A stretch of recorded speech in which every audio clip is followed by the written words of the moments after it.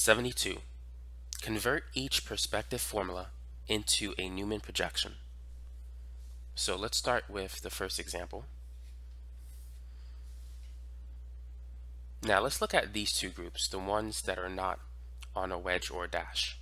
Notice that the methyl and the hydrogen, they're anti to each other. And let's draw the Newman projection along the C2-C3 bond. So on carbon 2, this group is going down. So I'm going to draw this form of the Newman projection as opposed to this form.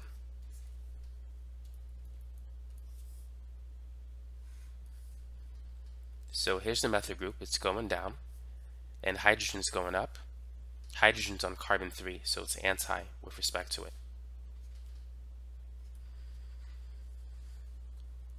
Now, hydrogen and the ethyl group, they're going into the page. Those groups, they're going to be on the left side of the Newman projection. Bromine and chlorine, they're coming out of the page. So when you view it this way, they're going to appear on the right side.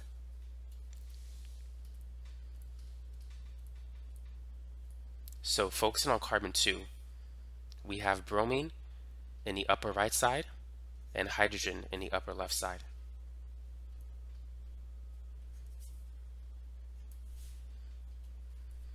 So here's bromine in the upper right side because it's on the wedge, it's coming out of the page.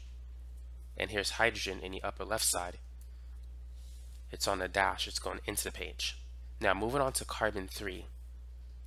The chlorine atom is on the wedge coming out of the page, so we're going to put that on the right side. The same with the bromine atom. The ethyl group is on the dash, it's going into the page, so it's going to be on the same side as hydrogen, that is on the left side, but attached to carbon 3. So that is the Newman projection that is equivalent to this perspective formula. So that's how we can convert a perspective formula into a Newman projection. So remember, if it's on the wedge, put it on the right side. If it's on the dash, put it on the left side. And then pay attention to these groups to see if they're anti to each other, if they're on the same side, to know if you have the staggered or eclipse conformation. Now let's focus on the next one. Here's carbon 2, here's carbon 3. Notice that the methyl group is on top as opposed to being on the bottom. So we're going to draw the other version of the Newman projection. So the methyl group, is, instead of going down, it's going to go up. So here is that methyl group, and here are the other parts of the structure. Now the methyl group and the the methyl group and the ethyl group are anti with each other. So if the methyl is going up, the ethyl group is going to be going down on carbon 3. Now in carbon 2, we have a hydrogen and a fluorine. The hydrogen is on a dash, so we're going to put that on the left side. The fluorine is on the wedge, it's coming out of the page. We're going to put that on the right side.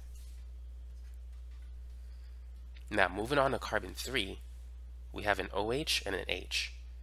The hydrogen is on the dash, it's going into the page in the same direction as the other hydrogen, so these two will be on the same side.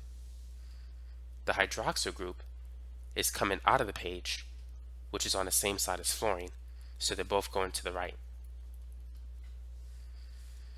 So that's how we can convert this particular perspective formula into a Newman projection.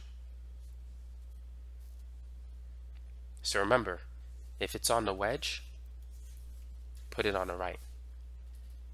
If it's on the dash, put it on the left side.